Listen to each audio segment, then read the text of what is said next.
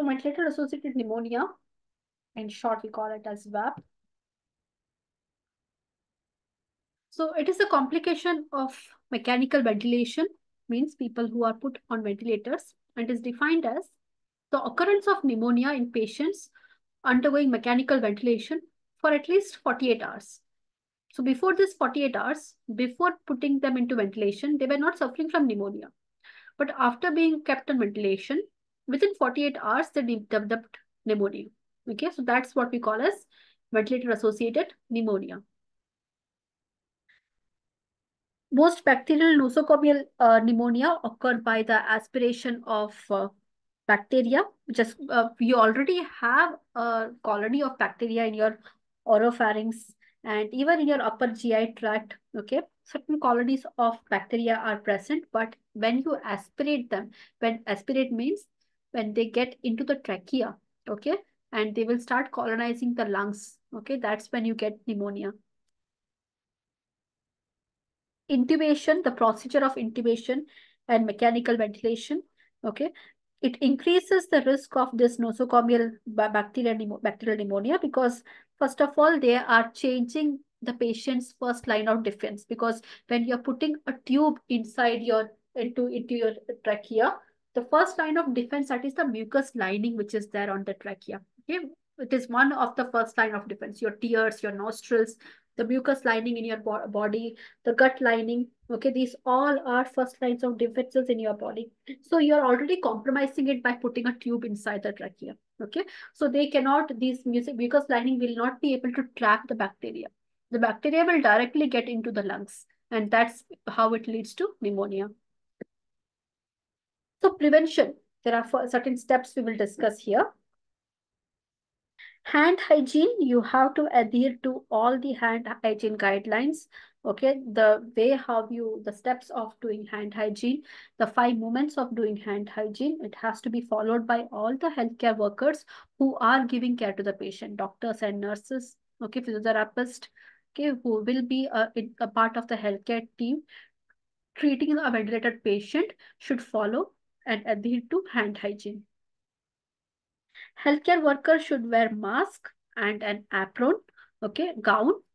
If you anticipate, you know that you are going to do some suctioning or you are going to treat the patient in such a way that you are anticipating there will be splashes of respiratory secretions, okay.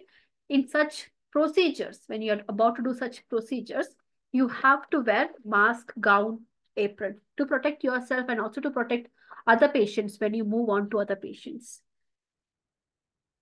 Like when you are doing intubation, when you're doing tracheal suctioning, tracheostomy, bronchoscopy, okay, when these procedures are gonna be, it is gonna happen, anticipate that some splashes of the patient's body fluid, respiratory fluids may happen, so protect yourself and change these gowns and apron after procedure. Do the hand washing before you give care to other patient. Elevate the head of the patient who is ventilated 30 to 40 degrees, okay, 30 to 45 degrees as well of the patient, whoever is on mechanical ventilation, because it will reduce the risk of aspiration. When you elevate the head end of the bed to 30 to 45 degrees, the risk of aspiration is reduced. Remove the devices as soon as indicated. As soon as the doctor says that no more ventilation is required, immediately all the devices from the patient's body has to be removed, like endotracheal tubes, tracheostomy, orostomy, nasogastric tubes. Okay, as soon as it is not indicated, remove it from the patient's body. Perform orotracheal rather than nasotracheal intubation unless it is contraindicated. Okay, wherever possible, always the first choice of mechanical ventilation should be orotracheal route.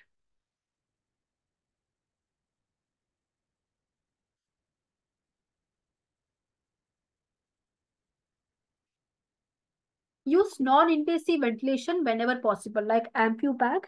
Okay, whenever it is possible to you give the patient non-invasive ventilation, that should be an option. Like for half an hour or so, if you can maintain the patient's respiration on an ampu back, that should be done.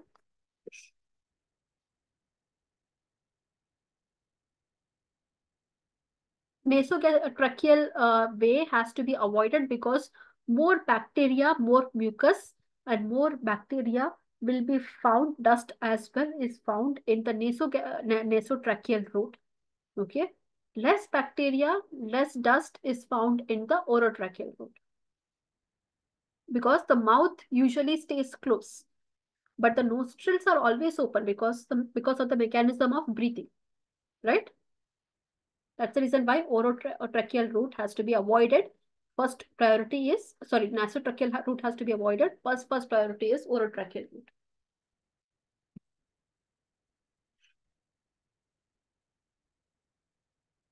Avoid histamine receptor blocking agents or proton pump inhibitors. These are used to prevent acidity. Okay.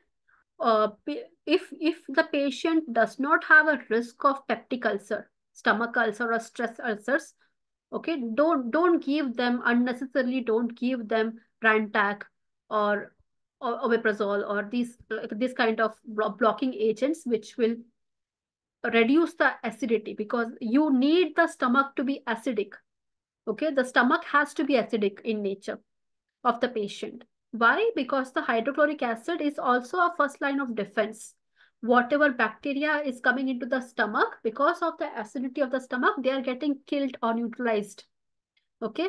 But when you put the patient on H2 receptor blocking agents or proton pump inhibitors, it reduces the acidity of the stomach. And when the stomach's acidity is reduced, there are high chances of bacterial growth. And from the stomach, the bacteria can travel up to the esophagus and it can lead to aspiration on a ventilated patients. Okay. So that's the reason why you have to avoid it. Regular oral care, especially with an antiseptic solution. You can use betadine here as well.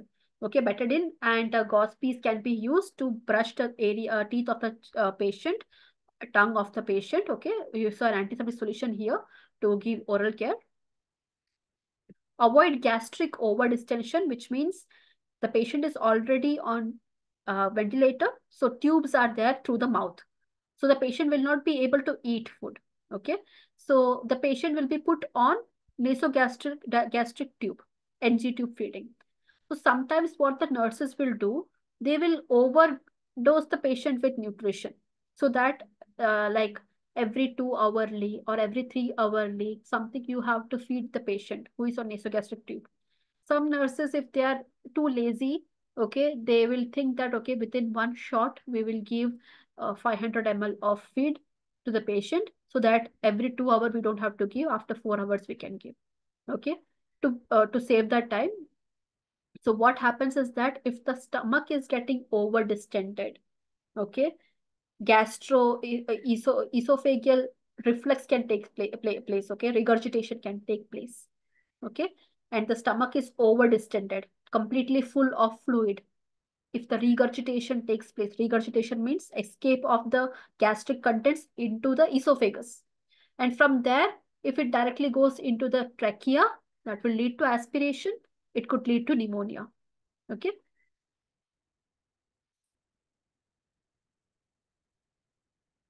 The first point is, don't shut down the acidity of the stomach. The stomach has to be acidic in nature. So don't give antacids. H2 receptor blocking agents, proton pump inhibitors, these are antacids. Okay. Antacids will reduce the acidity of the stomach. Bacteria will grow. Bacteria can infect the lungs through aspiration. Okay. Remove the condensate from the ventilatory circuits. Change them only when they are visibly soiled or malfunctioning. Condensate formation will happen because the gas is traveling, the air is traveling, cool air is traveling to and fro the ventilators. So the gas that is getting trapped in the pipe, the circulatory pipes of the ventilator, they will form into a condensate. Okay, they will get hardened. Okay, they will form into this white colored condensate. So they can also sometimes, along with some particles of the condensate, can travel through the air in the ventilator and it can escape into the lungs. It can give further infections. So only when it is visibly soiled, remove the condensate or completely remove the and change the tubings. Okay. Store and disinfect the respiratory therapy equipment properly. Which means these condensate tubings, the ventilator circuits are there. You have to, after a patient has used it, okay, after it has been used on one patient, you have to remove it, disinfect it properly. There are proper steps because you cannot put them into autoclave and everything. They are heat labile. You can't put the circulatory circuits of the ventilator into autoclave. You have to go for high level disinfection. Okay, you have to disinfect them and store them properly, dry them completely and store them properly. Educate the healthcare workers and develop a surveillance system. Okay, educating the healthcare workers will involve teaching them how to identify signs and symptoms of pneumonia. Okay, when there is a slight temperature change, more exudate is getting blocked in the trachea.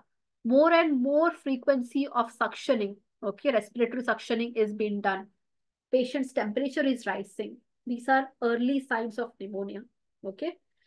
Lot of mucus production is there, early signs of pneumonia. So make sure your staffs know how to identify, okay, the these signs and symptoms as early as possible. And as soon as you identify them, blood test has to be done to identify which bacteria is causing pneumonia. Sputum test can be done. Send the samples to laboratory. Let the results come back. And based on the bacteria that is infecting the patient in pneumonia, usually it is bacterial infections, antibiotic prophylaxis can be started. Okay. Surveillance system, note down all the cases of ventilated patients, their signs and symptoms. When did they start the signs and symptoms? When the treatment was initiated? What led to the ventilator-associated pneumonia? Okay, a proper surveillance system will record all these details. Okay, it has to be reported to the Hospital Infection Control Committee. So is it clear about VAP, the care bundles?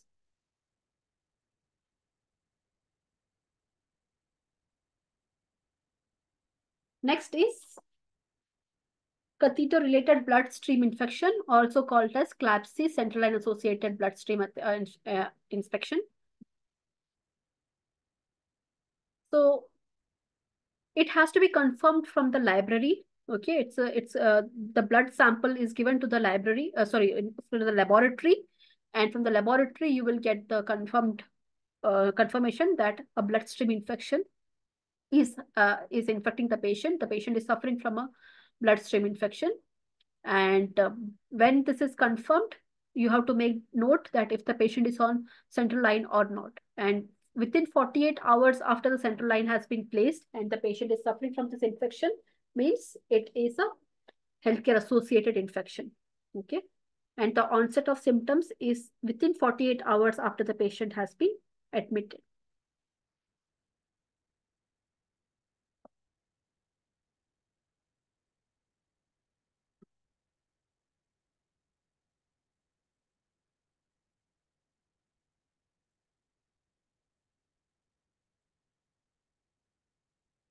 So follow hand hygiene. Same, proper hand hygiene has to be observed.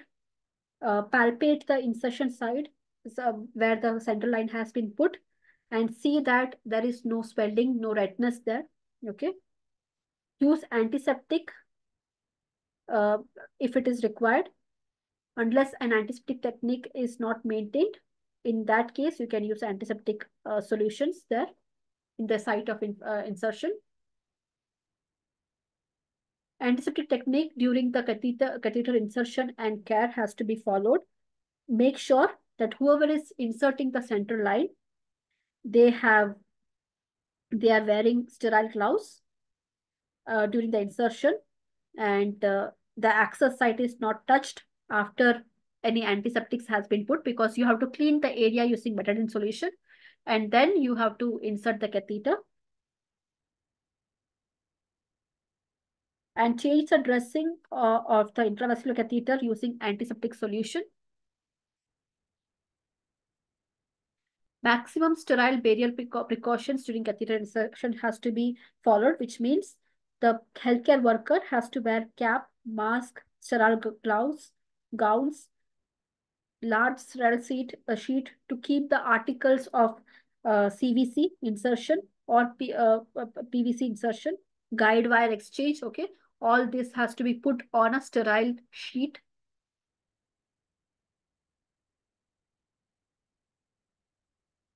Strictly follow the catheter site dressing regimens, which means use a sterile gauze piece or transparent or semi-permeable dressing to cover the catheter site. It has to be sterile, the area which is touching the patient's wound or yeah, that is catheters. In CRBC, it is catheter, but when you're using CLAPSI, it is central line. CRBSI is catheter related. CLAPSI, in that full form, it is central line associated.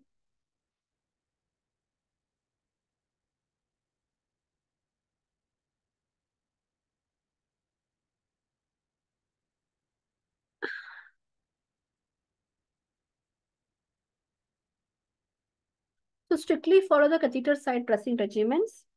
Make sure that you're using a semi-permeable dressing to cover the area where the catheter is placed. If the dressing becomes damp or loosened or visibly soiled, the catheter can be replaced and the dressing can be replaced. Every 2 days, you can change the dressing. Okay, in short-term CVC site, every 2 days you can change the dressing. But if it is not visibly soiled, short-term CVT site, every 7 days, if you're using transparent dressing, every 7 days once you can change the dressing, except for in pediatric patients, where in pediatric cases, the frequency of changing the dressing is higher. Yeah, for both the criteria is same. Because children will move around a lot. They will not be conscious about the central line. They will move around a lot. So the dressing may move. It can dislodge. It may loosen. It may get it may get soiled. So the frequency of changing the dressing in children is higher than adults. You have to monitor the catheter sites visually or by palpation. Lightly press the area around the catheter insertion area. If there is pain, redness, temperature is more at that area, which means there is a start of infection. If any tenderness is there, and even if the temperature rise is there, okay, make sure you send the blood sample for laboratory test. Dressing should be removed in such cases, and thorough examination of the site has to be done to rule out any signs and symptoms of infection, any pus formation, etc. Prevention of catheter-related bloodstream infections. Select catheter insertion technique and insertion site which has the lowest risk for complication, which means as much as possible, avoid the femoral artery. Okay, as much as possible, avoid the groin area or the femoral artery. Avoid femoral vein in adult patients and use the clavicle region, subclavicle vein. Okay, that is more convenient. Immediately remove the central line when it is no longer essential. On this, within half an hour when it is indicated that it is no longer required, immediately remove it.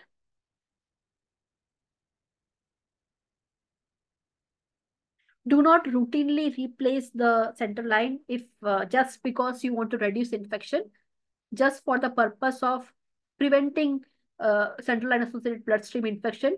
If you remove the CVC regularly, replace it regularly, that is not indicated. Okay.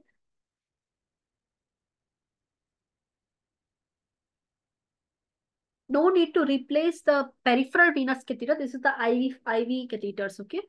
IV catheters more frequently than 72 to 96 hours, which means 3 to 4 days, okay? 3 to 4 days, one IV catheter should last at least. Leave the PVC in place in children until IV therapy is complete, because to hold the children down and find the smallest needle and get an IV vein in children is much complicated. So as much as possible, make sure the PVC is in place in children. Okay. Even if it is more than 3 days, 4 days, it's fine. If it is not moving, if it is attached properly, it's fine. Develop a surveillance system. Conduct surveillance system in units, specifically in critical patient care units who are undergoing ventilation and who are put on central line, so that you can calculate the central line associated bloodstream infection rates. Is it going up or is it coming down in your hospital? So that's about